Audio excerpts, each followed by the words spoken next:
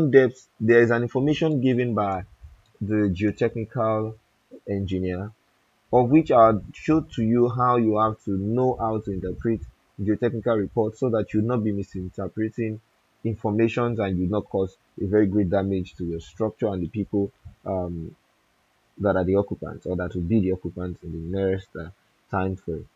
Right, so we have some information that guarantee us that we would use a depth of 1.2 meters for the foundation depth. Right, so and I'll be showing you why in the next video, relating you with the soil report I got for this project in particular, so that you can relate with together with me. All right, so having done this, we are good to go. We can use OK. Then we can begin to relate with our import. Of course, we know that we've done the import formally, so we just have to find it. All right, this is the first floor. This represents the ground floor, as you can see here.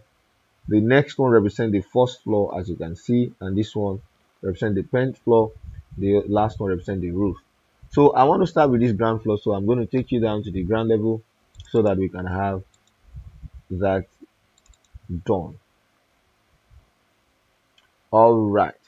So because when we import our pictures or our floor plans or floor layouts rather was done to story 1, so we want to bring our import down to story 0, and this is how we are going to have it.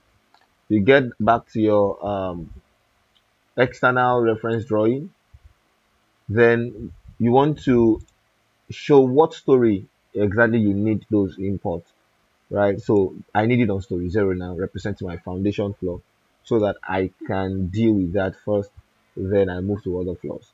All right, great. Now I have that already now on the foundation floor, which is my story 0. That's going to be my ground floor, right? All right. So I want to use a 1 2 by 2 to 5 beams and other sizes of columns, as I have applied my engineering judgment in the first attempt. So if in the lines of my design some elements do not have enough capacity to bear the load imposed on them, would need to prefer some other solutions, either to my arrangement or to the sizes of my structural element. Right, but for now, we want to start with this preliminary design, which is a function of my engineering judgment. All right, so the first thing I need to do is to just use my grid again and put my grid lines fresh. And I told you why I'm going to be doing that, because of those guys joining us as a beginner, so that everybody can be on board together. But I'll be applying the grids that I brought in from my general arrangement, because those are the ones that aligned with what the architect had done. So, and that's going to be an information for you whenever you are doing your own design. There should be uniformity in your work with that of the architect. Do not go against the architecture. You should complement the architecture rather. All right, so you don't want to do something against what had been given to you as the structural designer. All right, so this is how I input my grid. If I want to do it manually myself, I mean, like, if I do not want to import the grid, if you want to know the faster way of doing this, you can check also in the description of this present video how to import structural elements, or how to import your drawing from AutoCAD to Protastructure. Right, so we have 4B. All right, so to be sure that your lines are straight, like you can see that this one is not straight, so you have to keep using your control button so that your lines can be straight. All right, so I have 4B, and all right, there's a duplicate here, so we want to be sure what's happening. 4B and 4, so it's not two 4Bs. Right, I have 4 here. All right, I have 4 here.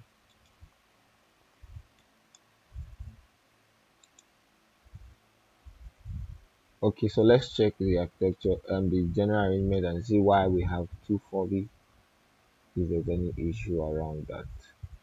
All right, this is not applicable, so we can skip this in our design already, except for this. So we have to change the information on that.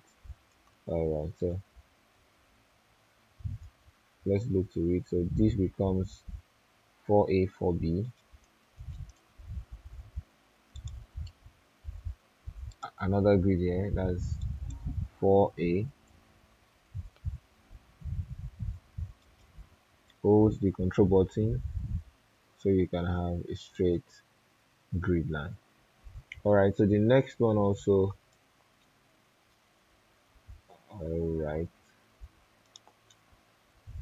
all right, all right. I do know, I'm trying as much as possible not to have a clash with the grid line, because it's going to be a serious one. If we do, it's going to affect our result. So 4B here,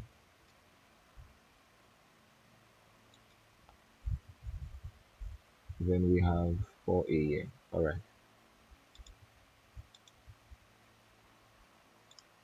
4A.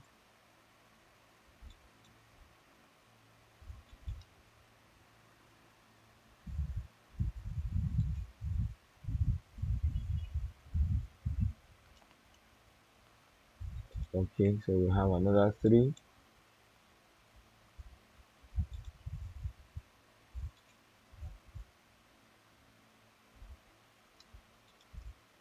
We have 2A also.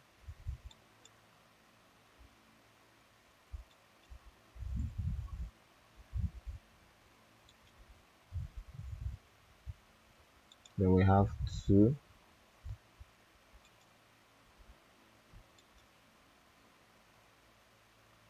We have 1 and 1 prime.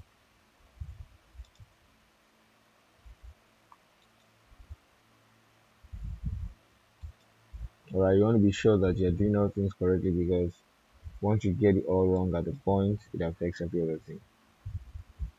It affects every other thing.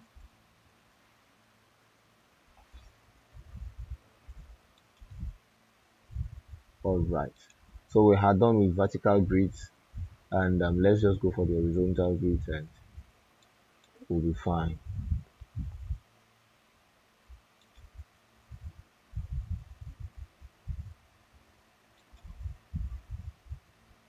So we have A1,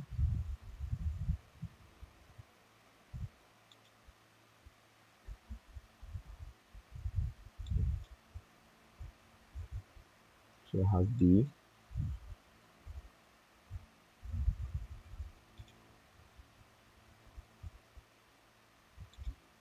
then we have C. Alright, alright, then we have D. We're supposed to have D, yeah. Then we have D2.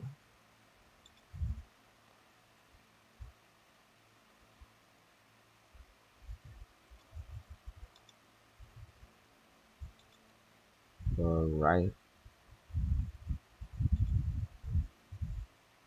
and the last one we have E. Okay,